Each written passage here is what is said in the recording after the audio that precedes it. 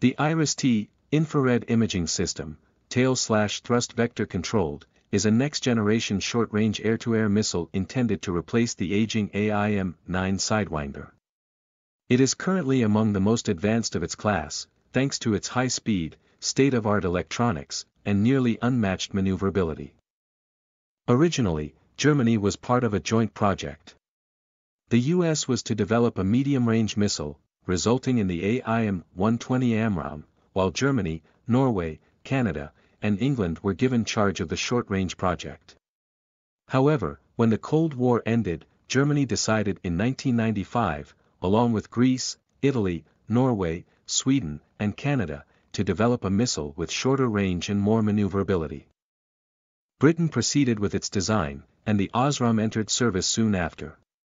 The German-led project took longer, especially because Canada dropped out, but in 2005 it entered service. Since the IRIS-T primarily replaces the venerable Sidewinder, any aircraft that can fire the AIM-9 can also fire the IRIS-T, making it an attractive replacement choice.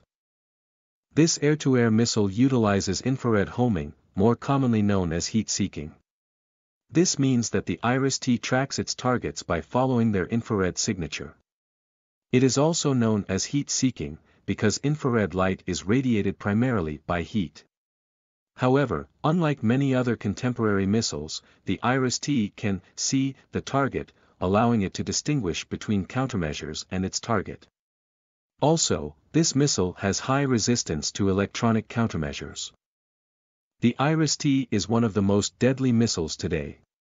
It has a powerful motor, which gives it a speed of Mach 3, 703 km per hour, enough to quickly reach most enemy aircraft and destroy them with its lethal high-explosive proximity fuse-triggered fragmentation warhead. Its thrust vector/tail control system grants it such maneuverability that it can make turns of 60 g without much trouble. This massively outclasses even the most maneuverable fighter aircraft of today, as they can only go to 12 g. However, the IRIS-T is somewhat lacking in range, 25 km, a number that falls far short of the Osram's 50 km range. The IRIS-T includes a number of advanced features.